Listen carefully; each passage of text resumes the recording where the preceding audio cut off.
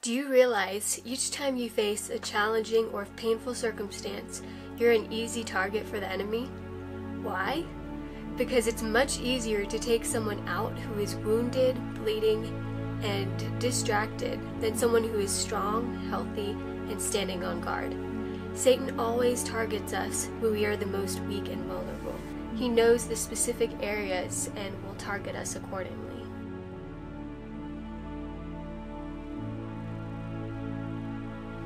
Welcome back to the Mullett Family channel, where we seek to ignite faith, hope, and purpose in living as an overcomer.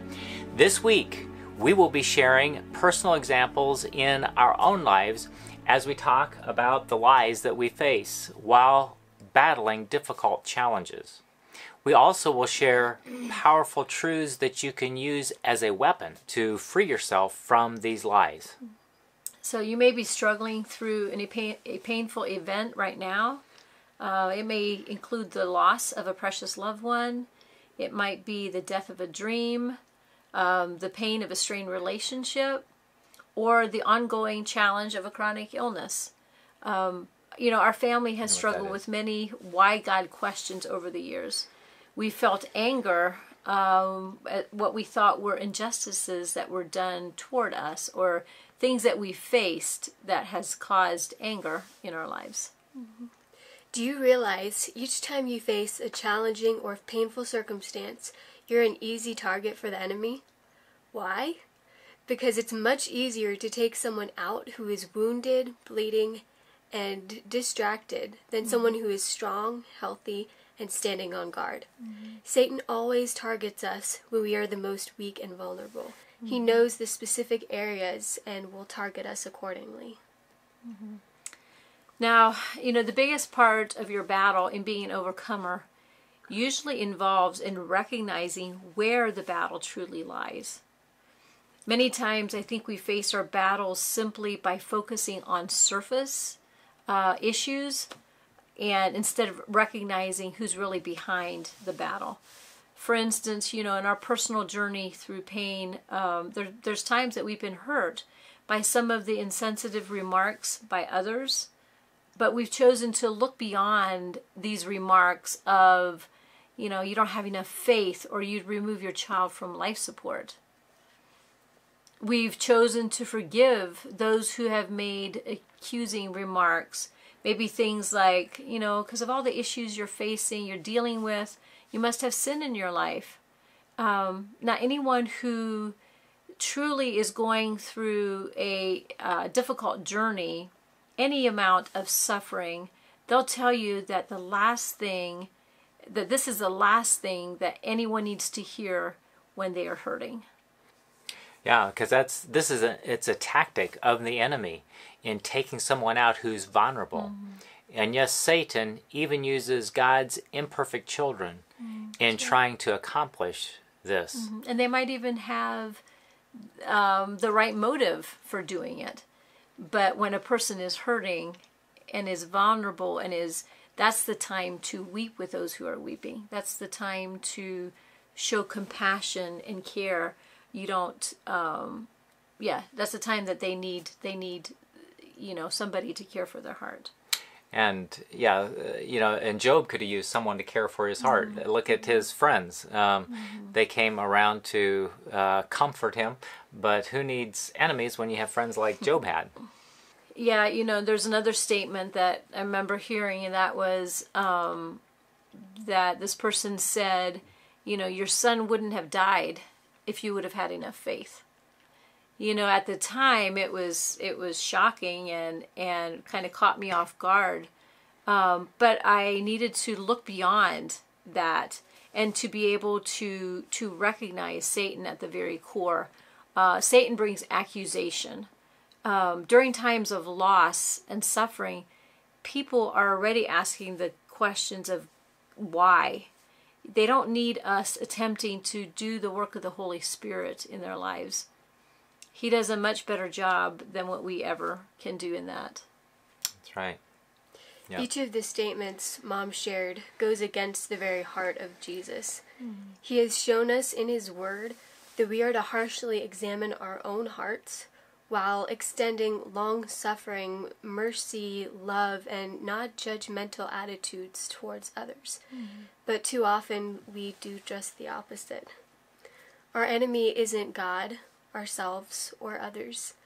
Our enemy is Satan, and he's the author of confusion and the father of lies. It's very important to recognize and combat the lies, and speaking and claiming truth is the only way to do it. So after we've identified who our enemy is, let's look at the common lies he speaks to us when we go through difficult times. And you'll be able to see that each of these lies are rooted in fear. Satan always uses fear because it's much easier to control those who are being impacted by fear. And you know, fear is an evil spirit. Fear is not an emotion. That's something that we had to learn in our walk, in our journey. Fear is so effective in breaking down our relationship with God. Fear is having a greater faith in the enemy than our faith in God. Fear is believing that God is not enough. It's always based on not truly knowing and understanding and trusting the heart of God. You know, we can turn to statistics, religion, medicine, science, but we will always come up short when our God doesn't override our fear. When we don't know God, we will live in fear. But when we deeply and personally know God, all fear will dissipate. You know, the Bible says that perfect love, that means God. God is love. God casts out all fear. Our family has certainly had more than our share of struggling with the spirit of fear. And we can definitely affirm that fear brings torment. Fear was robbing us of finding joy in the moment God had blessed us with. Yeah, I remember biopsies. You've had a number of heart biopsies. Austin, in his 16 years, probably had 40 heart biopsies where they go into the jugular vein, go down inside the heart, take a little tissue from inside the heart, and they test that in pathology to see if they're having rejection.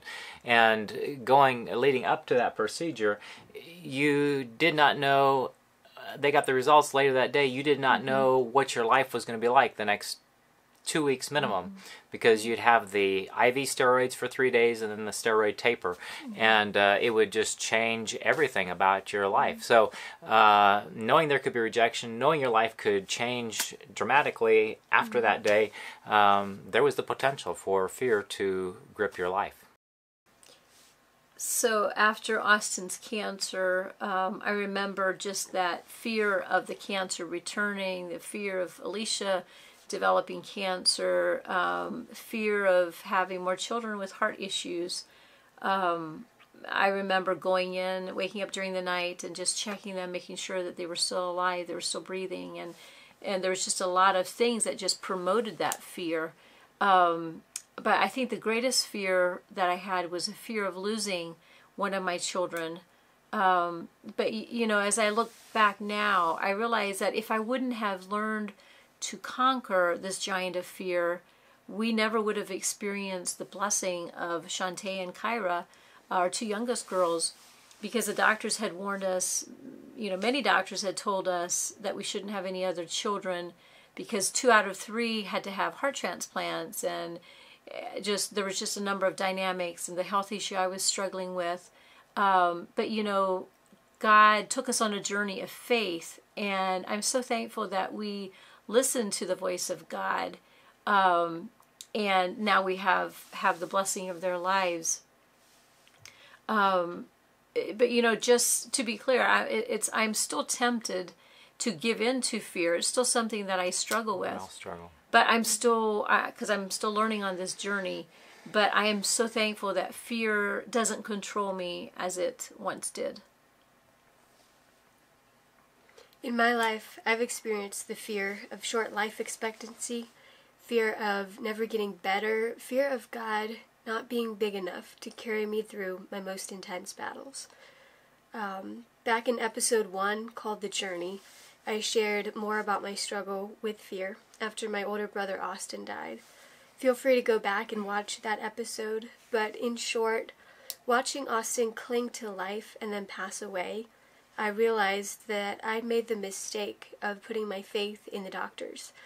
I realized the frailty of life and that really only God knows the future. Now, let me ask you, during your most painful times in life, have you ever believed the lie that God doesn't love you? Have you struggled to believe that God truly cares about what you're going through? Now, ask yourself this question, what is that based on? Does that line up with God's Word? This is just one of the lies Satan has likely been telling you. But you can have freedom from these lies. We're excited to share about the truths with you today that can help you to set you free. Alicia, so what are more of the lies that we face when we're facing pain and difficult, ugly events in our lives? Well, as I'm living with chronic health issues, one area I've personally struggled with is the area of self-condemnation. After a loss, a hurt, or a failure, this is something we might struggle with. You know, failure to make the right choice or failure to say the right thing may cause an unhealthy guilt. So how do we know the difference between learning from our mistakes and self-condemnation? Learning from your mistakes creates hope and a desire to try again. But when we are condemning ourselves, when there's self-condemnation, it inhibits or handicaps us from moving forward. You know, conviction motivates you to acknowledge you're wrong, to rely on God, and to grow in maturity. But self-condemnation will entrap you to face your failures alone. So it might be good to, take a closer look into this whole self-condemnation and to see, what is a lie that's rooted deeply within the condemnation. And I think it's the lie that you in Christ are not enough. It's that you are not enough. But, this is simply not true. And yes, we can agree with the enemy that we alone are not enough. But the way to combat this lie is to read God's Word and declare and claim who God says that you are. Claim the promises that He's given to you. Yes, each of us, we're broken and imperfect people, but Christ in you is enough. So that's the way to break that lie of the self-condemnation. Another thing we often struggle with during times of pain and loss is discouragement. I've certainly been discouraged many times in my life already. I felt discouraged when my prayers weren't answered, when the healing just doesn't come as I've expected. When my expectations aren't met, my discouragement can be directed towards other people, God, or my circumstances. And the lie that's often found in discouragement is very similar to the self-condemnation, but it's the lie that my life and the blessings that God has currently given me are not enough. They're not sufficient for my current joy and for my purpose. But here again, the way to break this lie is to proclaim and declare truth while we're in the midst of an intense battle. When we go to God's Word, and we ask again, what does God say about me? What promise can I claim for this circumstance? That helps to break that lie that comes through in times of discouragement. I think about God's Word. I think about John 16:33, where these things have I spoken unto you, that in me ye might have peace. In the world ye shall have tribulation, but be of good cheer, I have overcome the world.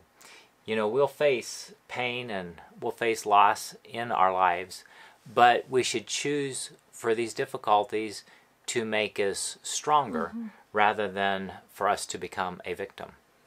Yes. Yes, each of us are equipped with the incredible grace of God that is more than enough to help us live as overcomers. Amen. So reach out and find Jesus in your impossible and painful circumstances. Jesus is there, and he's wanting to reveal himself. He's wanting for you to get to know who he really is, for you to truly trust his heart, for you to sort through the lies of the enemy and to recognize the lie and to recognize where the battle truly lies. Satan will do everything he can to distort that and to cause you to blame God, because he of course doesn't want to be responsible. So yeah, God really desires to have relationship with you today. So whether it is fear, whether it's self-condemnation, whether it's discouragement, whatever that you may be sensing or feeling inside, God wants to, through that, he wants to enter into a greater, closer relationship with you. So just take a moment and come to God, identify what the lie is, go to God's Word, find that truth, and embrace that truth that's there for you. God bless you as you live, as you walk as an overcomer.